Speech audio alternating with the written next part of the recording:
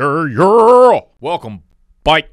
My name is Nicholas, and we've been doing a ton of rookie content, but I wanted to reserve Fridays for Dynasty content in general. Some of y'all have never played in a Dynasty league before. We are working behind the scenes to set up some sort of system or automation where we can get y'all together and play against each other. Sexual Patterson is on the ones and twos for that, so stay tuned. If you've never played in a Dynasty league, we will make sure that we set up that funnel and we do all the hard work and the manual work so you can get into Dynasty leagues with other BDGE members. Drop comments down below if you would join one of those leagues. Today is going to be a full startup draft, all right? So we've been doing some rookie drafts with like 2 rounds, but I wanted to get a little bit more in depth. So today we're going to jump onto the Sleeper platform and do somewhere from 15 to 16 rounds of a Dynasty startup draft. This will be half PPR. This will be super flex, 3 wide receivers, 2 running backs, 1 tight end. So pretty standard settings for a Dynasty league. And I will be drafting against the computer, the sleepers, ADP, whatever, and basically just pausing on my draft picks and talking about anything that happened beforehand, and then more diving into the picks that I make as we go through the draft. We have the NFL Draft Combine this weekend, and PrizePicks puts Combine props up on their app and their site, which is insane to me because they start off with things like this. Zach Charbonnet at 4.44 40 time. Who on fucking planet Earth thinks Zach Charbonnet at 224 pounds is going to run a 4.43 40-yard dash? I will eat a raw egg on camera on the next live stream I do, whether it's Monday, Tuesday, Friday of next week after the Combine, if Zach Charbonnet goes under a 4.44. Okay, so if you have any strong inclinations, a lot of the times this is very similar to season-long props, where at the beginning of last year, like August, July, whatever, as soon as the season-long props dropped on PrizePicks, if you took the under on almost all the season-long props, you hit on like 95% of them. Same thing with the 40 times, okay? And I'm sorry, by the time you actually watch this video, I feel like his 40 time is probably north of 4.5. And a lot of these guys, 40 times are probably a whole 1/10 of a second higher than when they started. But if you go now, go as quickly as you can, you'll probably still be able to get some really good times. If you just hit the under on or the over on all these times, as soon as they drop it, they do it every single year, and it's always the biggest money-making play for us. All right, so go use the PrizePicks app, prizepicks.com, download the app, link in the description. Use promo code BDGE if you're a first-time depositor on there, and they're going to hit you with a 100% deposit match. So if you throw $20 down on the app, they're going to give you 40 to play with, and we're going to turn that 40 into $1 million fucking dollars because of Zach Charbonnet's fat ass. All right, so enough talking for me. We're going to jump on the Sleeper platform. We're going to do a startup draft. If you have any questions, comments, concerns, or whatever, make sure you drop them in the comment section. Y'all know what we got to do. Shirts tucked. Stop yelling.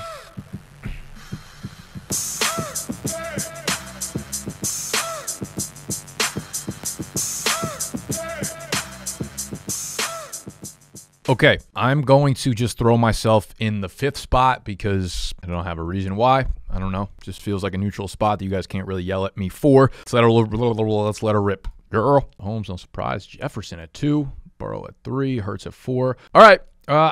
Listen, we're in a super flex draft, so this for me feels easy, or at least easy between some choices. Like there's a tier of quarterbacks. If I'm in a super flex draft and I'm in the top half of the first round, I'm gonna grab my franchise QB, the cornerstone quarterback for my super flex team, and let that dude ride for the foreseeable future. Now, I don't think Jalen Hurts going as a QB3 is going to be that hot of a take come this Dynasty season, come this startup season. I think you'll see him go anywhere from like 2 to 6, 7. The dude had like 15 rushing touchdowns this year. He is like a Derrick Henry mixed with a quarterback. But also, so is Josh Allen. So you have Josh Allen. I think it would be ignorant to take Herbert, Lamar Jackson, Justin Fields. I mean, if you're going to get crazy, I think he needs to be like the QB 6 or 7 if you're going in a startup draft. I would probably take Trevor Lawrence over him. Lawrence looks like he's going to be like the Joe Burrow of next year pretty much. So honestly, I wouldn't be mad between Trevor Lawrence and Josh Allen, but I think like Josh Allen, I feel like is a clear pick here for me. As a dude who's just going to, put up 30 a game and help my team get to the playoffs without a doubt. All right, we're going Josh Allen there for sure.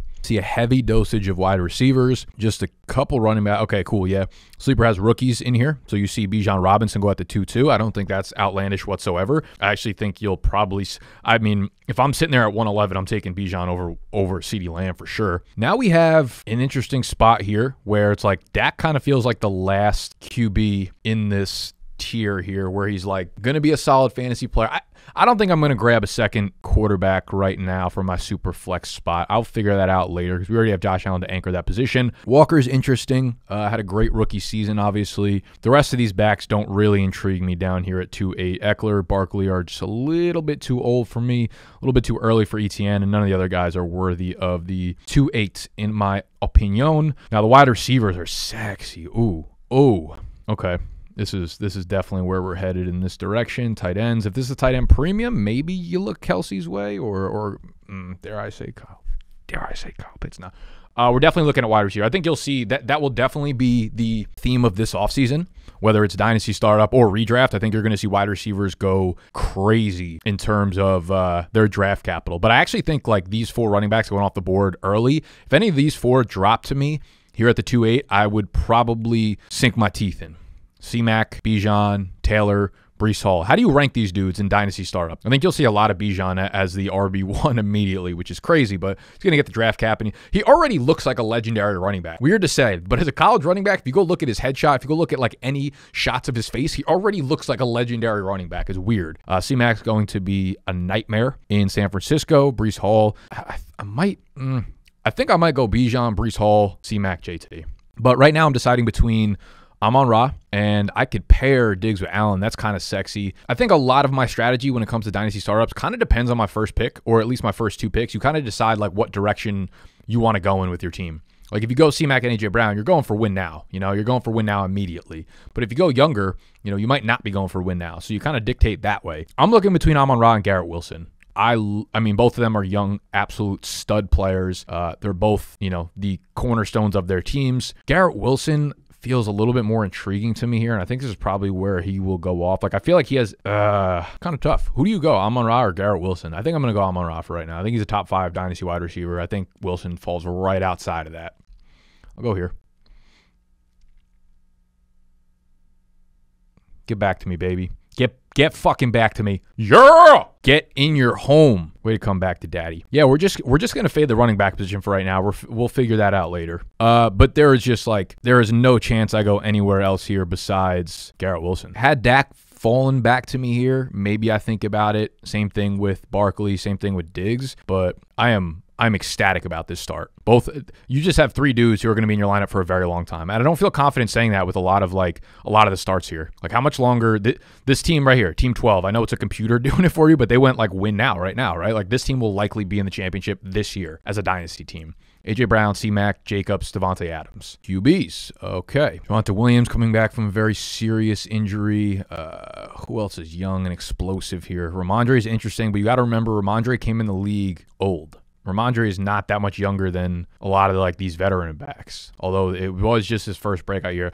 I think when you're doing a dynasty startup, especially if you have 3 wide receivers starting and then you can have an extra 2 flexes, I feel like the move is pounding these young wide receivers who will just solidify your roster for a very long time. You can always build running backs through the rookie drafts. You can always find RB2s just kind of like hanging out there. Tight ends, I mean, these are actually kind of intriguing tight ends too, but I probably don't go that way unless I'm in a tight end premium. Do we want to grab our second quarterback? Lance is interesting, but at this point in the offseason, I feel like he's a little bit too risky here. Same thing with Levis, obviously. Anthony Richardson's actually really intriguing here. If he drops to me in the 5th round, I might take him. But when you have guys like Drake London, who are going to be stud, Devonta Smith, if you feel really good about JSN, like he's your wide receiver 1 in this class, this might be where you look at him. Yeah, I'm going to take Drake London here. So we have 2 second-year wide receivers. We have 1 third-year wide receiver, all of them kind of entering their prime. Then we start to see these veteran running backs go off the board. There goes Devonta Smith. There goes Trey Lance. It might be crazy to go Richardson here, but here like I'm pretty sure Richardson's going to end up going top 10. I'm pretty sure he's going to be the starting quarterback for a team within the first 8 weeks of the season, and then he's going to be a fantasy monster. This dude's going to run like a 4.47 40-yard dash. This dude's got a cannon of a fucking arm.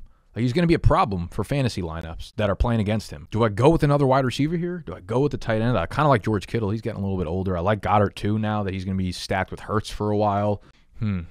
I think I go with another wide receiver, another young wide receiver, be it JSN, Christian Watson. This was just such a good class that we got last year. We've had such good classes for like 4 years in a row that it's like, and the rookies will creep their way up the ADPs here. I don't think these are necessarily accurate, but I guess what I could do is, why is JSN like fucking 40 picks higher than Where's Jordan Addison? All the way down here. Yeah, I guess this isn't necessarily like, it's early in the offseason, so it's hard to be wildly accurate with it. But if this was like the real situation where I'm looking at, okay, do I want a young wide receiver like one of these guys? Or, you know, you look at your opportunity cost. It's like, hey, should I solidify my tight end spot with George Kittle or Dallas Goedert? And then next round, maybe you miss out on this chunk of like 5 wide receivers, but still have Burks, DJ Moore, Terry, Quentin Johnson. Like, depending on who your wide receiver one in this class is going to be a toss-up between JSN, Quentin Johnson, Jordan Addison, and it'll especially shake up after the draft when we know draft capital and landing spots. Kayshon Boutte, like, all guys that I really like. So you almost ask yourself the question, is it worth skipping on this tier?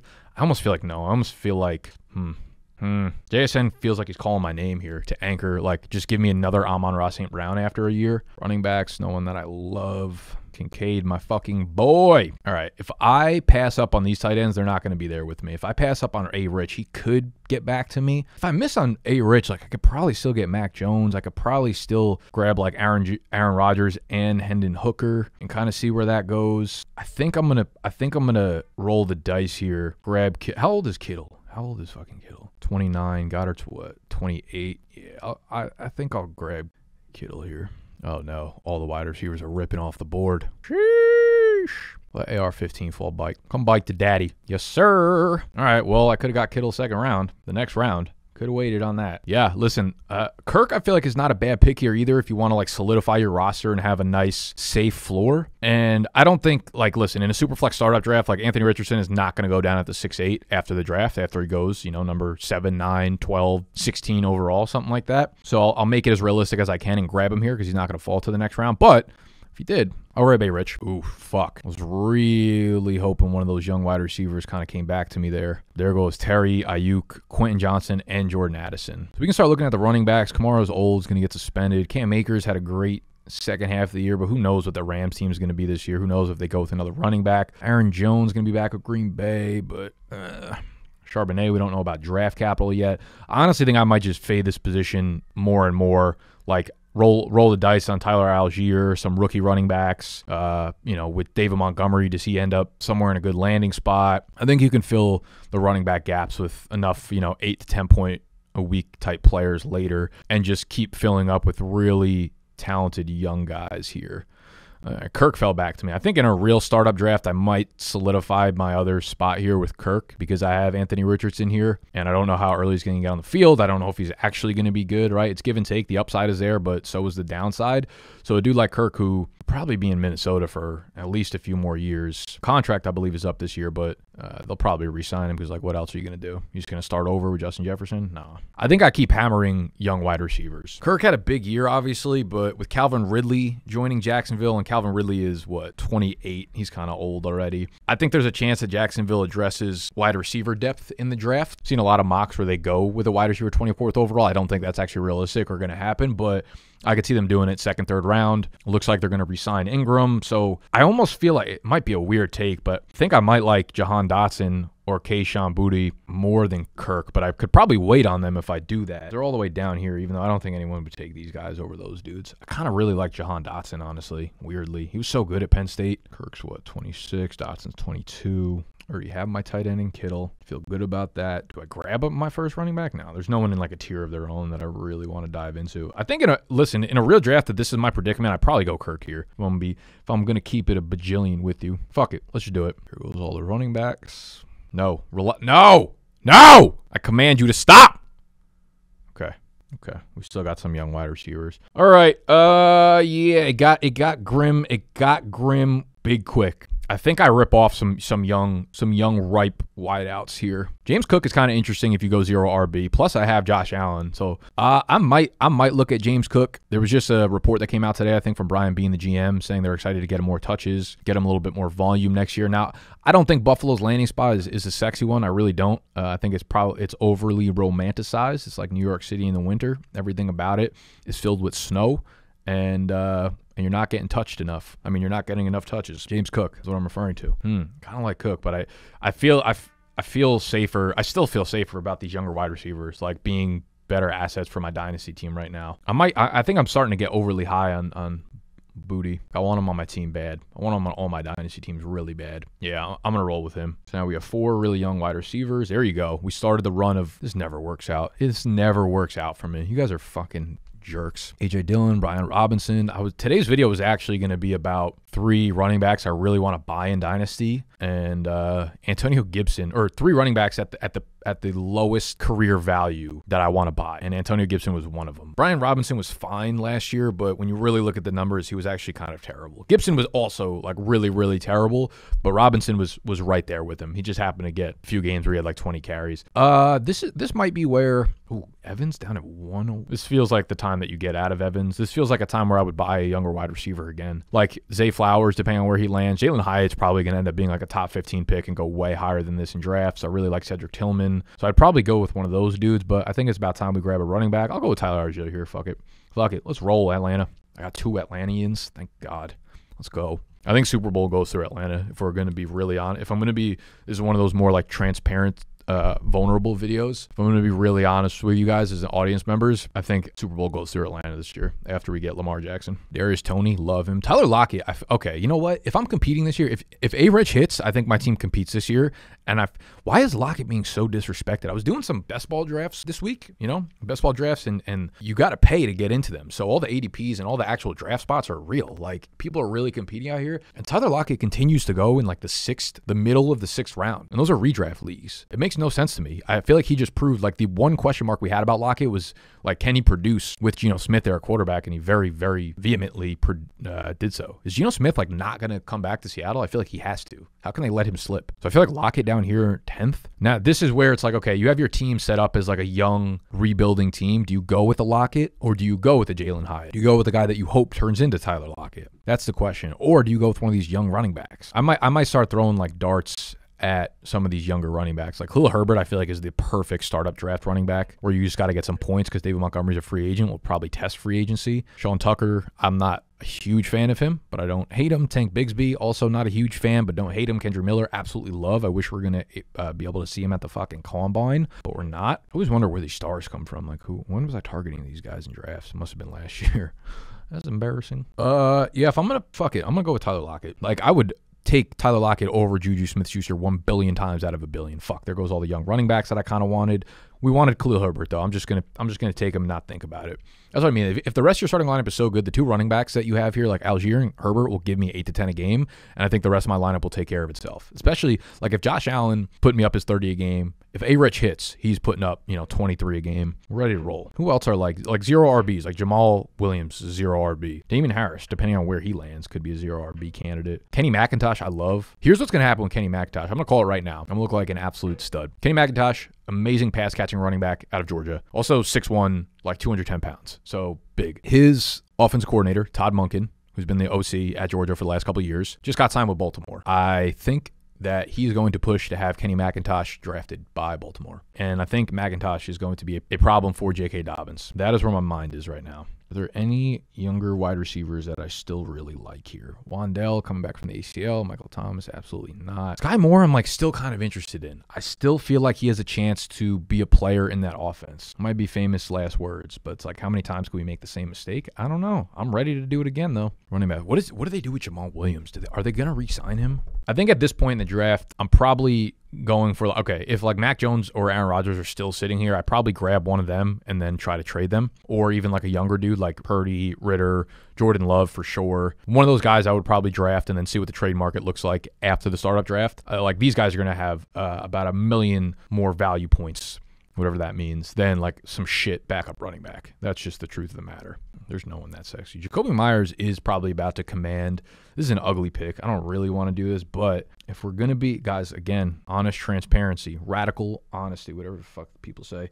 Jacoby Myers is about to grab like a $15 million plus per year contract and be like the wide receiver 2 in an offense for the next 3 to 4 years. I actually feel like this is not that bad of a pick, so I'm going to go with Myers there. Oh, I hated that pick. That's disgusting. Why did I do that?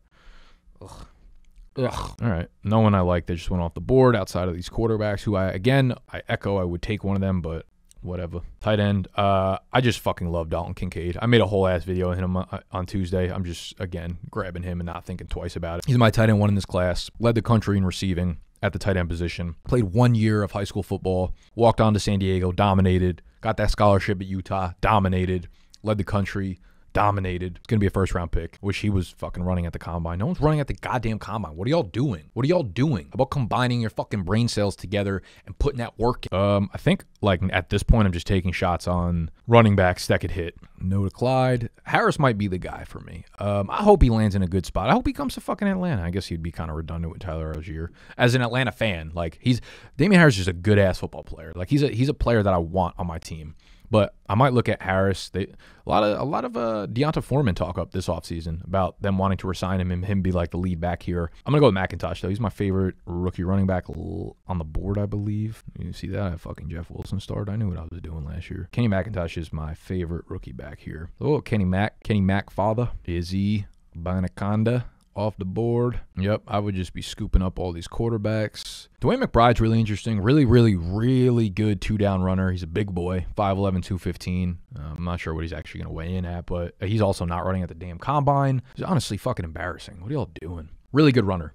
Is borderline zero, pretty much a negative on third downs, though. So it's like, okay, what are we doing there? Kenny Gainwell might be the dude I'm going for here. Philly probably addresses their running back position in free agency or through the draft because Miles Sanders is gone. But I'm going to go with Gainwell here if he's actually sitting there in the 15th, which he probably won't be if we're going to be honest here. Again, today's video, all about honesty. That's who I would grab for sure. Kenny Gainwell actually finished the season, I mean, obviously really strong. Everyone knows that. Played a very big part in the playoff run for the Eagles, and I think he will continue to get more and more involved. I don't know if Boston Scott can't still be on contract. He's been on a lifetime fucking contract with Philly. He's like the James White of Philadelphia. For the record, would go with the quarterback again here. Any young wide receivers we like Tyler Boyd. What's he doing over here? He's still here in Cincy. Hunter Wren. What if Aaron Rodgers ends up in Las Vegas?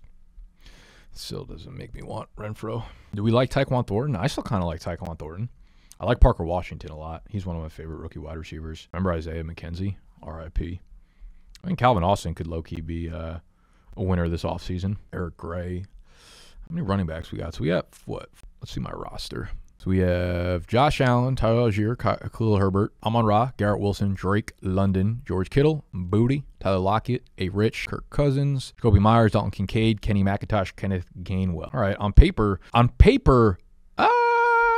I mean, it's not like ready to win a championship right now, but I feel like a few things break right, and I really like that startup. We obviously just need a little bit more help at running back, so I think that's probably my weak point, so I probably continue to rack up some younger backs here. No one really that intriguing. It's kind of ugly. Ronald Jones for the fuck of it. It's our last pick, right? All right, we'll take Eric Gray. Why not? Super elusive back. Bounced around in college a bit. Actually, he might have just played at Oklahoma. I like him a lot, but he might be slow, and he might end up getting drafted super late. But what the fuck are we going to do? It's, what is it, February still? It is. Last day of February. Happy March. Actually, you guys will be watching this in March. All right. Well, that's the final team. Let me show the final draft board. There you have it. All 16 rounds. Wow, that fits perfectly on the screen.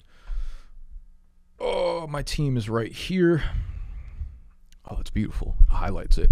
What do y'all think? For my first startup draft of the offseason, that middle section, those first 4 picks are just fucking heat. It's just beautiful. Kind of like this team a little bit. Team 8. Team 10 is nice too. Dalvin Cook at 6'3" is kind of ugly though. Waddle, Higgins, Olave, Jameson Williams. They took my strategy. 1 QB, 1 young quarterback. They kind of just went the exact same route I did. I respect it. And they stole fucking Jahan Dotson from me. Interesting. I wonder if they're listening. Is Sleeper using AI? Are they using bots? I don't know. What I do know, PrizePicks is acting a fool with the combine numbers. So before people start running tomorrow, I believe you're watching this either Thursday or Friday. Combine starts on Saturday. Quarterbacks, wide receivers, tight ends are on Saturday. Running backs are on Sunday. Get your slips in on PrizePicks and use promo code BDGE when you sign up for the first time. When you deposit for the first time, they're going to double whatever you put down with the promo code. I'm out of here. I love you. Hit this button, subscribe, all that shit. Goodbye.